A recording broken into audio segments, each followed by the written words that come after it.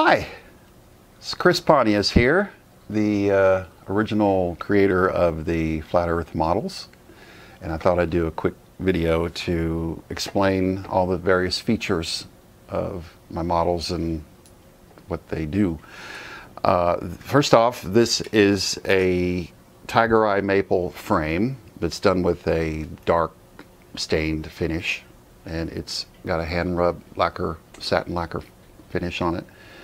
This one is a larger version that has the satin black lacquer frame. This is done with walnut without a stain on it. Here's one that's done with a red crackle lacquer, and I can also put many different base coats on here besides red. I've done them in white and silver. This one is this has a black stain on the frame, which is really nice. It's very dark, but it's different. It's not brown like the others. And this is one showing a red mahogany finish. And this, then again, I love this tiger eye maple frame because it's got such a pretty grain to it, and especially as it's holographic, and as the domes rotate, it really accents. You can really see it. And then this is got a tiger eye maple frame around the big one right here. The sizes, these are all basically 12-inch models, but the actual base is 13.5 inches across here. But this one would be like 12 inches because the way the base flares out. This one's only about 12 inches. But they all have the same. This is what they call the small models. Then I jump up to the next size, which is this is a 21-inch. And this one's not finished yet. I don't have the sun and moon mounted in it yet, but I don't have time for the shoot. The next thing is to talk about the domes. Now I have like 5 different styles of domes. The simplest one, obviously, is just a plain one with no stars in it. It's just, you know, your basic dome, and I don't usually have the plain ones rotating because there's no point in that. This one just has the stars, and this is an actual star pattern that was laser etched. We found this online and had this one etched into the dome before it's formed. And then we had some that they're labeled for educational purposes. You can read which stars are which because there's real tiny letters right here that you can see and read what they are. And then there's other styles.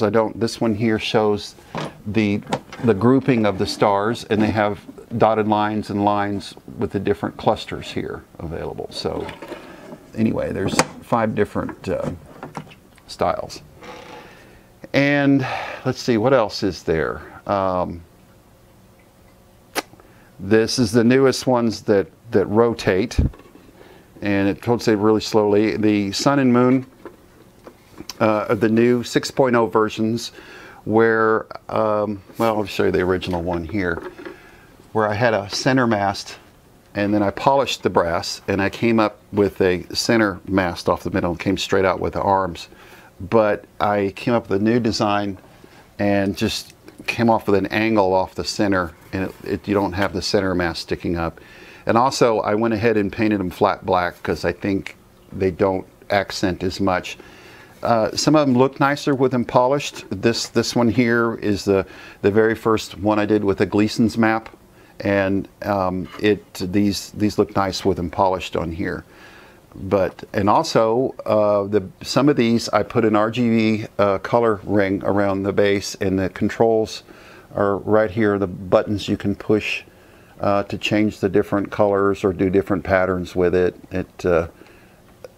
I had them on a remote at the first, but the problem is the remotes, different patterns here, the remotes conflict with trying to control the sun and moon come with the remote. I don't have one here. That you could dim them and do different special effects if you want to. But I found it'd be easier just to have this on a button switch here that you can control it, pick it up, and change the color on the base ring and whatever you like. And it just kind of adds a nice little touch to it when it's sitting there. It kind of has a little glowing color around the base. Looks pretty cool.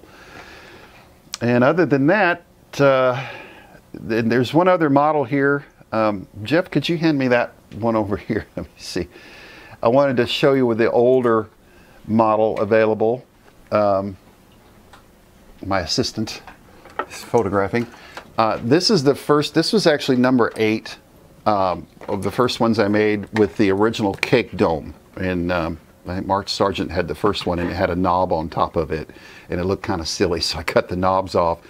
Before I learned how to form my own domes, I bought these cake domes, but they look so crude because these are injection molded and they're kind of wavy. And then this has the old T5 LEDs, and the prints are, you know, this has a redwood burl base around it. But I don't make them like this anymore because I think the lower profile domes look a lot better and they're much smoother, and it's just the only way to go. So, and then the latest one I did was this,